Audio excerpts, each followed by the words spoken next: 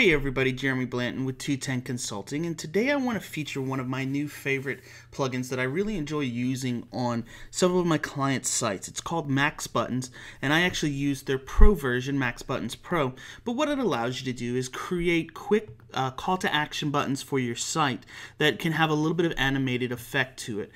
So as you'll see, here's some on the side, and as we hover over them, in this case, they're changing colors. What's beautiful with it is that with a simple couple clicks, you can make them all kinds of shapes and sizes. So I want to show you how you make them, and then how once you have that design in place, you can duplicate it quick and easy.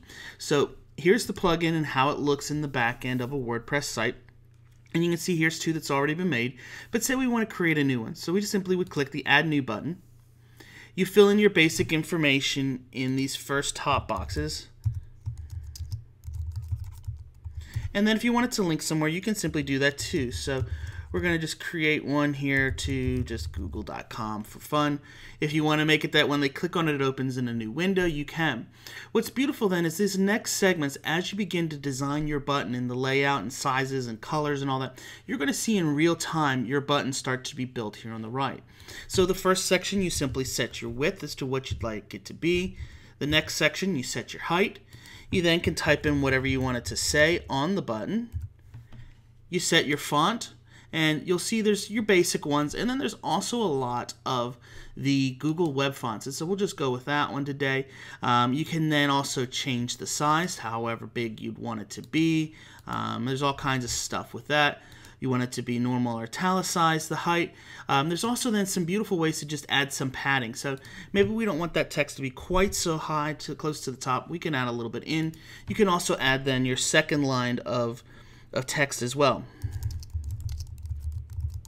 And you can also, once again, set its font. So maybe you want something a little different, maybe not the same kind of style or whatever, however you'd like it to be. Then as you move down, if you want, you can also add an icon.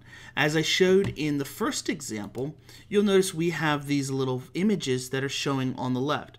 To do that, simply make a transparent PNG style of your image and save it, and you would just upload that image in this icon section. Once again, you can set its padding however you want it to be, the position on the left of the text, to the right, above, below, however you want it to be. The next segment down then is where you can set the rounded corners. So if you want to have it kind of be just straight, very square, you can set it to 0. Or maybe you want to make a button that has a really cool effect to it and has very rounded. Well, in that case, that might be a little much, but you know, we could set it for a little bit like that. Then you have your next section. Well, let's make that one the same at 45 and set the other one to 0. And so you can make all kinds of styles of buttons. As you go on, you then set your colors, your text shadows, so the gradient start. And so the first row is what color do you want that shows up on the screen. The second one is what do you want when somebody hovers over it.